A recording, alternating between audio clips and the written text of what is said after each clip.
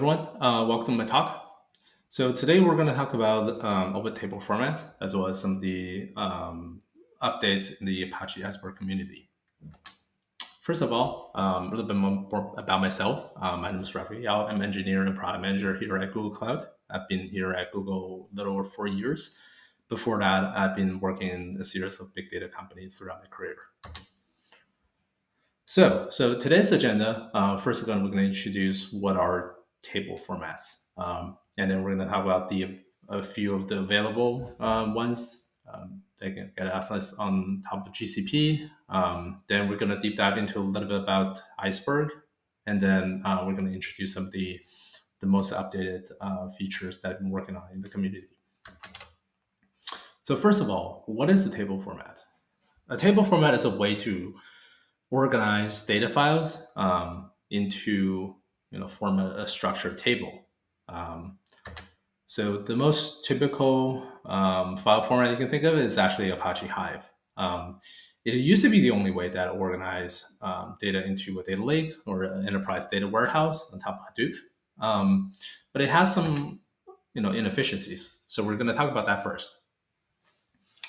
So on the left is a high-level architecture for Hive, where client access to a Hive server, which is actually the front end that handling the Hive queries and change these queries into logical plan and physical plan, et cetera, et cetera. On the left side, there's a Hive Metastore. So basically all the table metadata, such as partitions and data file locations, statistic, all stored in Hive Metastore. Is actually backed by a relational database. On the right side, all these actual data files are organized into a tree-like structure and put into this storage system. So we used to be, most of these are running on top of HDFS. Nowadays, a lot of the Hadoop cluster are actually running on top of cloud, and the storage system being the cloud storage. Usually you're seeing object storage type of systems. On the right side, it's a typical structure of a Hive table. So in this case, I put it on top of HDFS. You will see a /user /hive /warehouse. And then under that, there's a database, DB1, 2, 3. Under that directory, there's table. Under that, there'll be partitions. Under that will be data files. So this whole design poses a few issues. Especially when it comes to the cloud storage type of world today. So first of all, the structure is actually a work against the recommendation on most of the object stores. Because, for example, we organize data into a year, then a month, then a date kind of partition. If we want to access all the data within, let's say, 2020, there are going to be a lot of requests that go into the same prefix, which could cause hotspotting on object storage. On top of that, there's a lot of listing operations to get all these partitions and find all these data that's stored inside of each partitions. There's not really transactional support before Hive Asset, but even Hive Asset is introduced, it actually uses the same kind of data directory structures. Second point is isolations. One of the annoying problems that with Hive is that a reader can read the data while you wouldn't know there's a writer is actually writing to that table or appending data or partitions to that table. So your read state could be unknown. It's also common practice for adding or dropping partitions on HDFS to a Hive table, which actually breaks that atomicity and also breaks table statistics. Breaking that table statistics will cause inaccurately calculating the query plan, which cause performance and scalability issues as well. As we talked about earlier, listing operations on object store is slow, but Hive actually needs to O n level of listing calls, where n equals the number of partitions. And Hive also needs to open a lot of, let's say if you were using Parquet files, it actually need to open a lot of Parquet files underneath that partition to find your data, which is kind of slow on the object storage as well. There's a lot of other problems. For example, large tables could accumulate huge amount of metadata in itself. It's actually hard to parse. So there are other issues for Hive. We talk about the table statistics. Another kind of common pain point is the physical layout. So where we construct the table, let's say by partitioning by day and hours. If that user doesn't know the physical layout of that table, the user could very well be passing the where filter by a timestamp, where in this case actually results into a full table scan. Some other issues that Hive doesn't support, things like lineage, history, and the schema evolution type of requirements. So now we talk about Hive. So let's look at what the trend is happening in the data lake world. So as data storage becomes cheaper and cheaper, people are thinking like, hey, maybe we can use some of the database kind of technologies and database features inside of a data lake. So these will be typically like a data quality ask. Data lake used to be treated as a raw storage for a lot of companies. So the user will put into unprocessed data, so not so high quality data gets put into the data lake. Then when you retrieve that, you have to clean it up. So that slows down all these processes of gaining insights out of the data lake. Another part is we talk about the transaction and isolation. There are other requests around data management, especially like things like schema evolution, data lineage, et cetera, et cetera.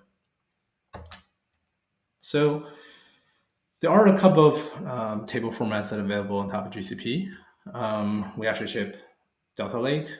We support Apache Iceberg as well as Apache Hudi. But today we're going to mostly focus on Delta Lake and Iceberg. As you can see through comparison, these two storage table formats pretty much have more similarity than differences. There are, of course, other angles they can compare, but all of them supports really ACID transactions, schema evolution. It's a structured data format. You can roll back to history, look up history. You can do time travel access. So let's take a look at Delta Lake, how did it actually achieve all these characteristics. Delta Lake uses transaction log to achieve these features. Basically, transaction log is kind of similar to Red Hat logs, where all the change operations come to be queued and write to the log first. So this gives you a couple benefits. First of all, is being the single source to choose. So the log become this like a truth where all the views that derive from this log are consistent. So the user won't get a fork of content.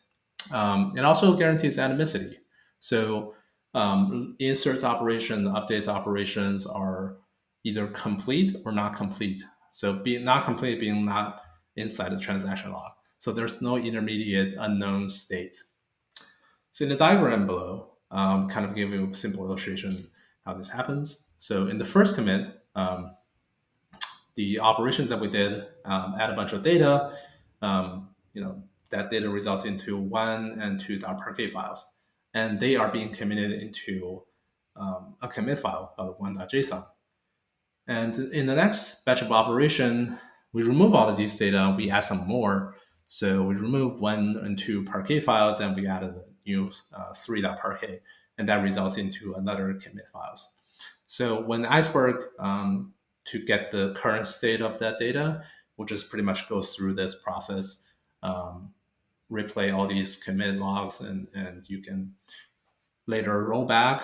You can look up history, you can look lineage, and even evolve the schema. So here's the structure, how it looks like on the storage system of a Delta table. There are two main parts in each of the table. There's this data part, there's actually transaction log part. The data part is shown above, where it has the partitions and data. Of course, partitions are optional. So as we talked about earlier, so on the transaction log, there's a lot of commit files. As you can see, all these JSON files. So each commit will create a new commit file. When there are many commit files, Delta will then create a checkpoint files, which is the example in the below. A checkpoint file really represents that state of that table. So as you can think it is pretty much like rolled everything before that into one checkpoint file. Checkpoint file can be, a great way to achieve to increase the efficiencies to lookup. So you can just look it up to calculate the current state of the table. You can just look up the most recent checkpoint files. You could or may not have a few more commits after that point. But if you do, you pretty much just get the latest checkpoint file and replay all the commit files happen later than that. And you can also track data that no longer being used. So for example, I don't care any data that being written or hasn't changed like 30 days ago. I can purge those data as well as the metadata associated with it. So now let's look at another really interesting project, which is Apache Iceberg. So let me start on the top of this structure. So Iceberg also provide ACID transaction. So let's take a look at first how to actually achieve that. And then we can look into some other characteristics, how it actually being so efficient to handle table schema and some of the partition nuances. So on the top, where you have a reader and have a writer. So the reader is reading, the writer is writing to a new place. So Iceberg uses this concept called snapshots, where there's also a current snapshot pointer, which in this case is actually pointing to snapshot 2, where that reader is reading. And while the writer is creating the next new snapshot, when it finishes, it'll switch the pointer to the new one. So there's some benefits to this kind of design, is that there's no need to lock the whole storage system in order to do a write. So where readers can continue to read from the current snapshot consistently without any of the new data that is happening in the next snapshot. And you can, all these changes to the data files and stuff is atomic. So basically, depending cross partitions, merge, and rewrites, these are atomic operations. Iceberg added a lot of the table schema, partition layout, statistics into its metadata. All the metadata are immutable, so the history is linearly moving forward. Current snapshot, there's basically, that's a pointer, it says 2. That can be rolled back to 1. If in some future days is pointed to 3, you can always roll back to a previous state. So next we'll talk about how to commit. So when the writer finishes writing to, say, snapshot 3, it'll find the base version, which is snapshot 2, creates all these new metadata and manifest files, which we're going to talk next. Then we're just going to atomically swap the base version pointer to snapshot 3. Now, snapshots are split into multiple manifest files. Each of the manifest list files. Each of the manifest list files then will split into multiple manifest files. And the manifest files actually stores the pointer to data files and some statistics. These manifest files are being reused from different manifest lists and different snapshots to avoid the high volume rewrite. We'll come to that later. So let's look at the content of these metadata. So on the right side, this part is the manifest list file. So as you can see there, it contains manifest file passes, lengths and partition, lower boundaries, upper boundaries. The bottom part is actually showing when I'm open up a manifest file. It has the data file location format, as well as some of the Iceberg tracking data. There are values to filter files for scanning. For example, there are partition like data volumes, values per column, lower and upper bounds. There are metrics for cost-based optimizations. So on the file level, these are row counts and file sizes. On the column level, there are value counts, the number of null values, as well as the size of that column. So these are very, very exciting characteristics that we just talked about for Apache Iceberg. So now, how to get it started if you want to run on top of GCP. So Apache Iceberg actually supports a two-way of putting your data in the table. So one way is rely on the storage system. So you can use something like a Google Cloud Storage or HDFS. Another way to store this metadata is actually inside of a Hive Metastore. So very conveniently on GCP, there's a Dataproc Metastore, which is a managed Hive Metastore. So after we created that, we basically get a Swift IP address and a port. So we can use that to connect Iceberg to our Dataproc Metastore. So this is the way you kind of start with the use the Spark SQL to connect. And you can pretty much create a table, and as long as you specify using Iceberg, then you pretty much your table is already being structured by Iceberg. So where you can insert values and query that.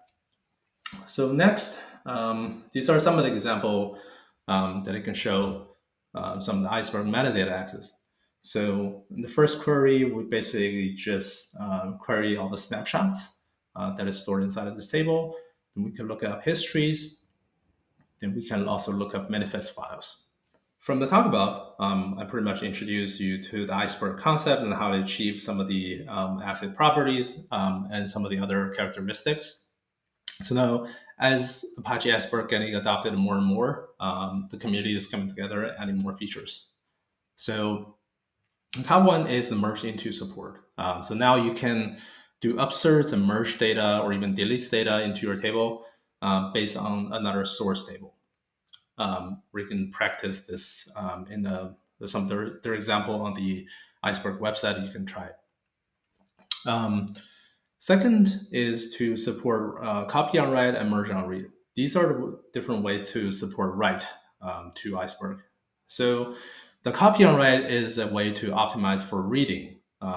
So basically, it creates an entire copy of the data every time you write it. But it's, as you can kind of get it from the intuition, it's a little bit slower on writing, but it's optimized for reading.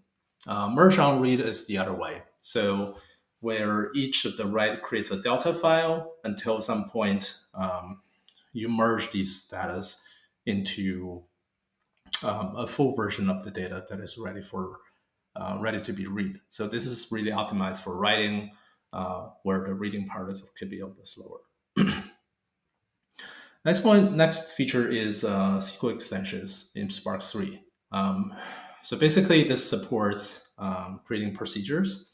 There are many building procedures in Iceberg already for mostly management purpose. For example, you can roll back snapshots, set the current snapshots, expire some snapshots, remove some of the orphan files, or even rewrite the manifest files. There are also some procedures support migrating Hive or Spark tables into the Iceberg format. Next is, as we can kind of show a little bit earlier, the support for Hive catalogs, loading Iceberg tables, in addition to just the Spark session kind of a catalog.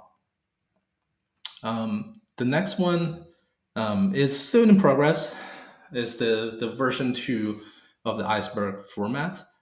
Basically, the intention is to support row-level deletions. So with that, that kind of concludes my talk today. Thank you so much for listening. And my name is Roderick Yao. Feel free to reach out to me there. And have a nice day.